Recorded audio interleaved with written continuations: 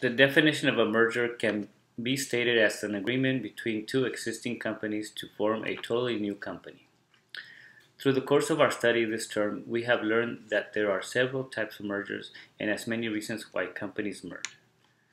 On July 9, 2018, the newly formed Keurig Dr. Pepper Company filed Form 8K with the Securities and Exchange Commission, formalizing the approved merger of Keurig Green Mountain Coffee Company and Salt Merger Sub Incorporated.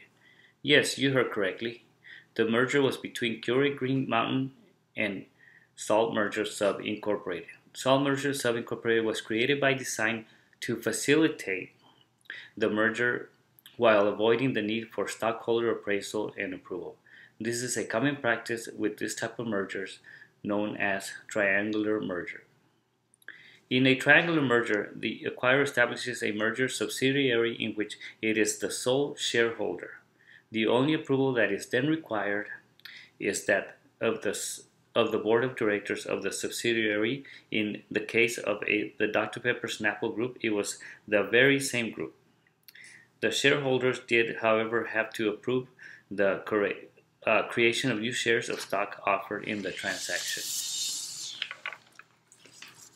As a result of the deal, Dr. Pepper stockholders receive $103.75 per share in a special dividend and were able to retain their shares of Dr. Pepper, which accounted for 13% of the shares of the newly combined company.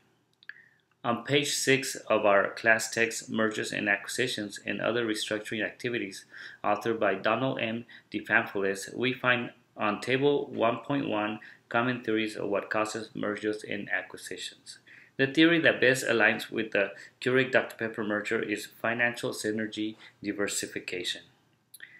Diversification happens when a firm is purchased whose products or services are outside of the company's primary lines of business. In addition, diversification also creates financial synergies, which in turn reduces the cost of capital. The agreement resulted in a more diversified beverage company. The deal worth $18.7 billion created the third largest beverage company in North America. Just as their homepage claims, a leading producer and distributor of hot and cold beverages to satisfy every consumer need anytime, anywhere. A claim only made possible as a result of this merger. The Keurig Dr. Pepper distribution system and portfolio amounts to more than 125 owned, licensed, and partner brands to be available nearly everywhere people shop and consume beverages. I can speak from experience. The organization I work for, the J.M. Smucker Company, holds a license to distribute its Folgers, Bustelo, and Dunkin' Donuts K-Cup products. Thank you.